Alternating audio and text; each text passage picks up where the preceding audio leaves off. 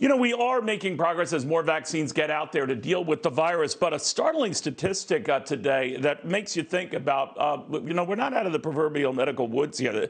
The U.S. as a whole now has more than 6,600 known cases of these various variants. You hear much talk about. Florida alone has more than 1,000 of them. How big a threat are they going to be? Do all the vaccines deal with all of these threats? Let's go to Admiral Brett Giroir, of course, the former Health and Human Services Secretary in the Trump administration. Admiral, very good to have you with us. Thank you for taking the time. Great to be with you. Let me first ask you about these variants. Obviously, you were aware of them in office, and you have to keep an eye on them. Obviously, it's not unusual for a virus to have mutations and variants. Is this more than that, though? How would you describe what's going on, and should we be worried? Well, we really should be concerned. I don't know if it's a worry yet, but it is a concern. Right now, we know that the British variant is more contagious, and it may be slightly more harmful, particularly in the youths. The real question is, do the vaccine cover all the variants? The data we have right now is that the 3 vaccines we have in the United States provide a sufficient cushion of protection. So they really overprotect you, that we can overcome even the worst variants like the South African ones. That's what we think right now. That's what the data suggests, but we don't know that for 100% absolute truth. We will know that very soon as we get more data on vaccines and protection. But right now, I think we're in good shape, need to be cautious, need to be concerned, because variants are the curveball that we have to hit out of the park.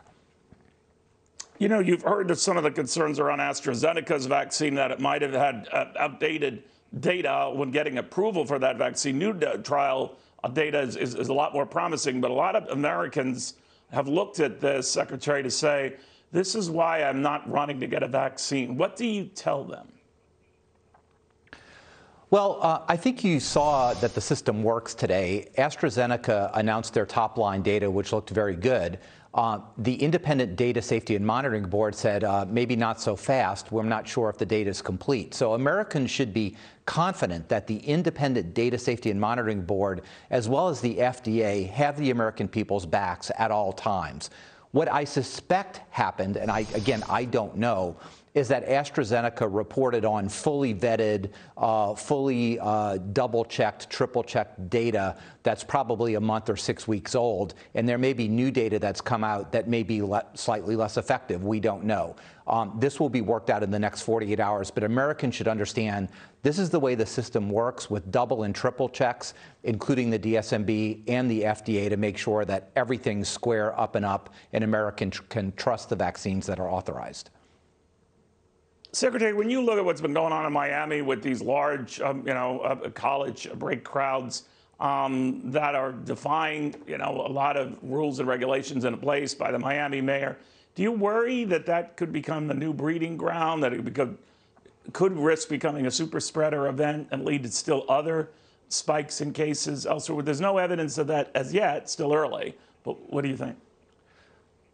Well, of course it's a risk, and of course I'm concerned. And look, I've been very bullish about opening up the economy and really dialing that dialer up so people can travel, particularly if they've been vaccinated. People should have gatherings. Everyone should be in school.